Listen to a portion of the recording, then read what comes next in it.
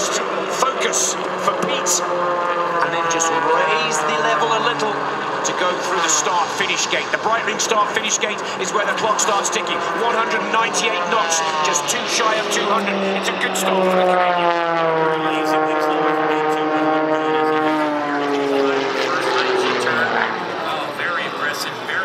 Turn. This is high G. As he comes down, you can hear him running and pointing just to relieve the pressure.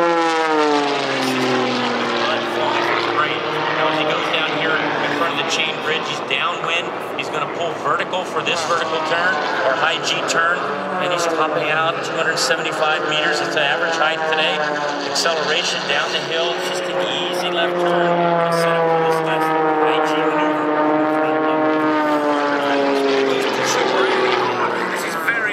Right on the limit here, McLeod, right on the G-meter limit as well, but it's so far so good, error-free clean. Can he go around 58, 59 seconds is the target, as Pete McLeod stops the clock. Oh, 101 is not what he wanted. Control thing, he needs to fly that airplane precisely like Herbert and his other team advisors have advised him. Under the chain bridge, into gate 1. Anisak has had the easiest of all the pilots. That's the passage to these fires. Now, can he pick it up? Get the plane up to rest. It's a flight 59. It's a good start for the Austrian. The green light at the first split time. 0.16 faster than the leading plane. Vertical than what Pete McLeod used. It's a little safer way to go. As he makes his turn down here, he doesn't pull early. He goes nice and vertical. We don't have our graphic, but I'm going to guess 250 meters high. As he accelerates down the hill, there was just an easy sprint right up to this last big high G turn. He's just going to watch his legs. Nice turn out of Hannes. We often forget that Hannes Ark has been runner-up in the World Championship standings for the past 3 runnings. He's showing his quality here. Here comes Hannes Ark, putting down a blistering time just when it matters. Immediately after Bonhomme. Give to Matteo, race director, gives the all clear. Bonhomme flicks the switch, the smoke is on. The first part of the focus, go under the chain bridge, lift the altitude and into gate 1. Bonhomme, look for the smooth, clean, error-free start. And so far, so watch the speed on the airplane as he comes out of his turn. They need to keep the speed up so this thing goes as fast as possible. Just smooth rolls, much slower than the other pilots out of Bonhomme. The airplane looks a little slow to me as he goes through gate number 9. Yes, he's in the red. Very high turn as he comes back northbound. We'll have to check these sector times. That's going to tell us the story.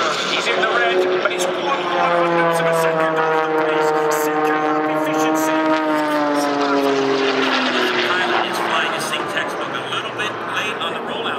But the engine, the airplane is not giving him the speed that he wants. He is the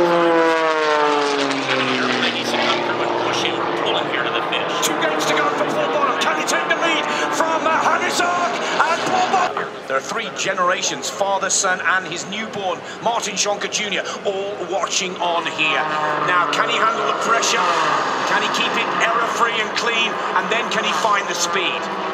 You can see as he goes through the start gate, there's a little bit of left-right trip as they hit. There is that.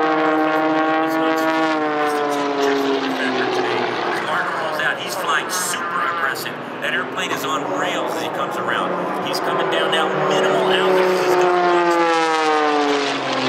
that major penalty as he heads down here to gate number 9. This is our second high G turn in front of the chain bridge, the trademark of this air race. There's a stall. That's going to cost him time. Costly mistake up there, stalling the aircraft in that turn. Now we'll see the result of that stall in the next sector time, because he's battling at this point in the challenge. The next split time, he goes 3:34 is the target, and that's the result of the stall. He's now 0.86 off the pace as Martin Sonka is heading home. Can the pilot? This is one of the things he knows he made a mistake as a pilot, so he's doing everything he can to make this up. I don't think there's going to be enough here. Hannes Ark has done it. Martin Sonka.